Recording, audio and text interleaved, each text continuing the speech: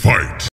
Loser side top 16. Ooh, both of them 25 years old. This is a similar age matchup over here. And again, Nephew at one point in time, you know, he just basically... And here we are on the final day of competitions at Capcom Cup X, folks.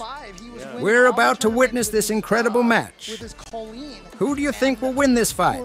Leave your support in the comments and let's check it out. The strongest in the West Coast. He, at one point in time, Punk very briefly moved to the West Coast into Northern California. Him and Nephew were roommates, and you could see how that little partnership, that training, helped Nephew a lot as well. He grew so much during that time, but again, Kawano, the only man that was able to stop IDOM at EVO at the last year of Street Fighter V. Kawano is ridiculous. The best of the new blood coming from Japan.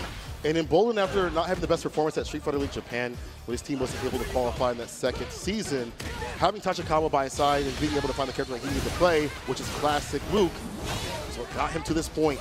Nephew with a big lead, though. Oh, Catches the walk back with a crouching medium kick. Again, that's how you stop the shimmies right there. And so Kawano's like, you're going to try to walk back. I've got a crouching medium kick. You better watch those ankles. And there we go. Kawano's going to take round number one thanks to that one read. Breaking those toes like the end of those. Kawano routing it back with the quickness. This can happen. This matchup at any point. Explosive nature of Luke. Better buttons lead to that. Nephew has to be able to stock up. Maintenance is key with JURI. Maintenance is required with this character. Drive gauge, the Fuha stock ups for things like this. Pressure with the fireballs, heavy kick shimmy and things like that. Yeah, lock him down. Oh, there we go. Auto-correct. But again, if you're Kawano, at least you're out of the corner. But yeah, you're minus after blocking those drive rush overheads. That's beautiful. The sword normals right there.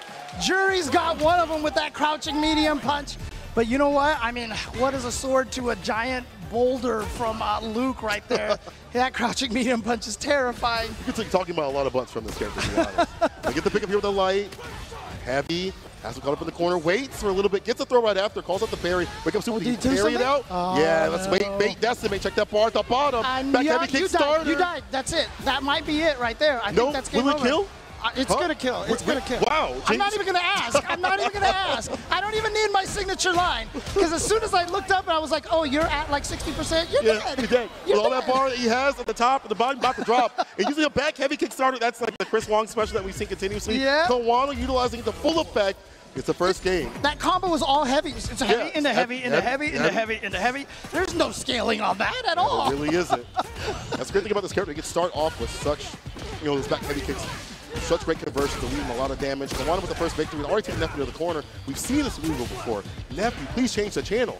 Do something different. But it's hard because the corner pressure, jabs, fireballs, hard to lead. As soon as I say that, Nephew will jump out. Yeah, he manages to get out of there. But Kawano, look at that, fighting out in the corner himself. Oh, space trap. I talked about that, instead of the sword normal, he's just got the boulder normal. Got some Crid Redfield action right there, punching rocks, except his fist is the rock.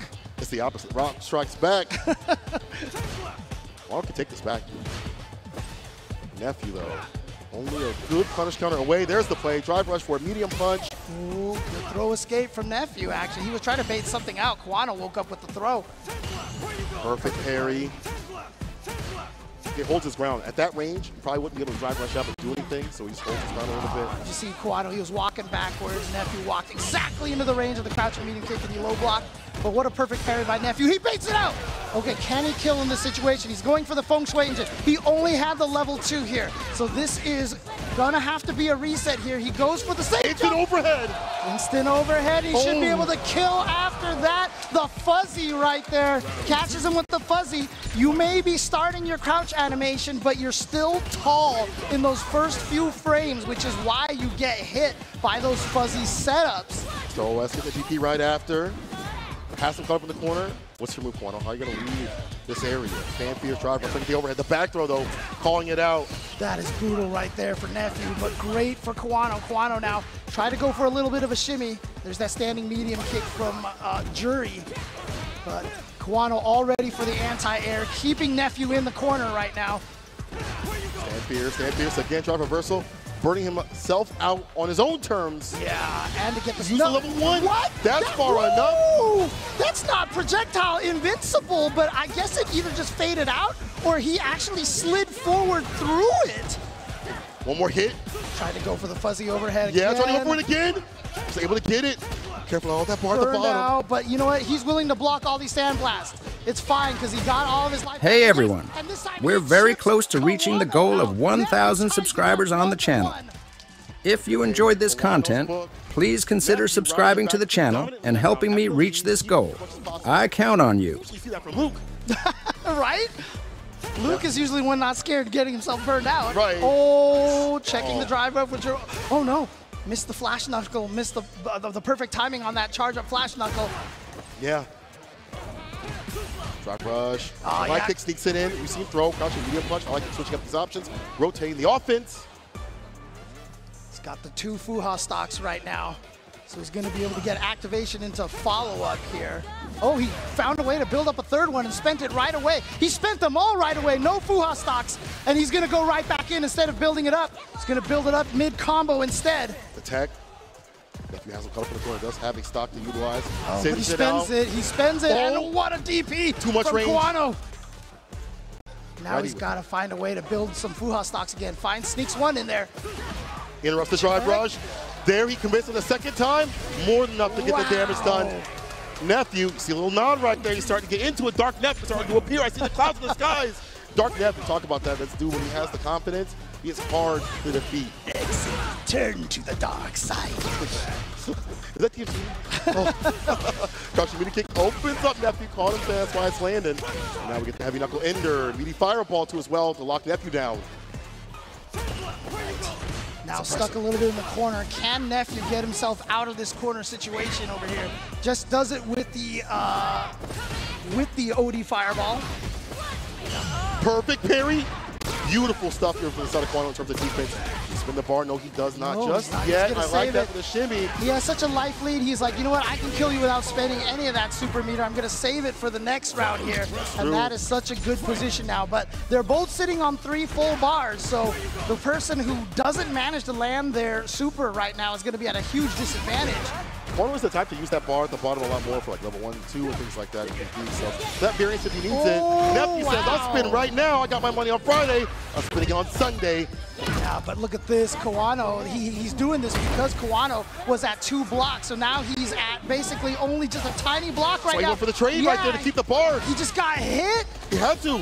Burnout's worse. Oh yeah, here we go. But nice parries. He built it, and now the DP, and now he has Nephew in the corner. This is such a big turnaround. ODDP against the throw. What a bet. But he died for that. Kawano still has his level 3. Nephew does not, but Kawano burned out now. He's taking chip. Luke likes this. Here's a mind. He did it again. Oh, he gets that. Look at the distance. He's got to be standing at a distance for that super to hit. That's the 2nd time. That's on purpose. He's at the right range, so it's not strange to see that super the 2nd time to hit the fireball. He is doing that on purpose. Nephew with the punish. He's on game point against Kawano. That is some save that stuff for nationals there, because he's using the invulnerability to start up. The first frame is not projectile invul, but she moves forward enough that she gets right past that projectile. Unless it was gonna miss, I'm not sure. I don't know what would happen if Nephew didn't press the button, but I'm pretty sure that was in range. Nephew might be sending Kawano to the stands like a fan. DP. Instant overhead again with jump medium. Yeah, it's the ball outside the corner, and the shimmy. That's staying fierce. The better buttons for this character. Level 1 for that corner push and kills some of the gauge. Yeah, again, that wake-up jump medium punch is a counter throw. You're betting on the meaty throw to get that to hit. And now burnout in this. Oh, the shimmy, the finesse and bless. Burnout. He's just burning him out so he can just chip him to death. There's the DP against the dodge kick, though. Kawano getting a lot more active. Yeah. In terms of like the aerial approach. Defense. Stay at the offset point. It's not over yet. Oh, the way into the throw. Was trying to bet Nephew was going to come out with something. He got the drive impact counter at the very last frame possible. Gonna burn out Kawano. That's why he goes for the level 1. So here we go. Goes for the overhead, but very plus now. Oh no! The cross up, deleting that DP off the table. Yeah, Nephew didn't wait long enough to get the auto correct. But also go for the drive impact. I get sneaky, but here's the back throw. Yeah, that was drive rush light into the drive impact. And on block, there's enough of a gap there to throw it. Interrupts the overhead again. You went burnout. One with all the bar to utilize. Oh, now you got to watch out for the drive impact. You've got a level 1, but that's what's making him susceptible to these throws because he's thinking about that drive impact. Exactly. Counter hit throw. Oh, he tried to rear back, but caught him with a super Nephew with the interruption. You can't sway back far enough. Oh, what was just armored through that? Oh, he powerful down time. Yeah, I think Nephew was so worried about the OD Sandblast into the follow-up for the chip. And so he was just like, I'm just getting out of here now. I can't block this. And so here we go, Kawano tying it up 2-2. It's going to be the final game here. It's a best of 1 right now between Nephew and Kawano. And again, ODDP to stop the drive rush cancel is a plus for the person doing the ODDP. The other person spends 3 boxes, you spend 2. So that's why it's such a good idea to do. I like the fact that you just took away all that momentum. And even though you're burnout, this is fine. Meaty crushing, medium punch, light knuckle, grab him up in the corner. Backdash to predict. Time to call corner, bro. Another throw. There we go. Kawano on set point, back from the brink of defeat. This is why he's an EVO champion. This is why I basically say he is the best of the new blood in Japan right now. Interrupt. You have to figure out what buttons are best for your character. Interrupt, drive rush. He baited it. Oh, yeah. Hands are up. Parrying it out. Finds a punch back. Heavy kick. Started back. Heavy kick again. Heavy amount of damage. Is he going to go for the eraser? No. He just goes for the empty. And Nephew is out of the corner. This is big, but the crouch meaty punch is going to connect. He's going to be able to finish it off. Just built the level 3, but the eraser would have did it anyway. Where we going, people? To Memphis! Wow, folks, that match was insane. What did you think of the outcome? Did the one you rooted for win the fight? Let me know in the comments and leave a like if you enjoyed this video. Cheers and see you in the next video. In a fighting game, you want to remember the storyline of a setup. Kawano set the storyline. Started from the bottom and I'll never look back. Look at all my haters, y'all making them mad. When it's all said and done, they gon' call me a legend.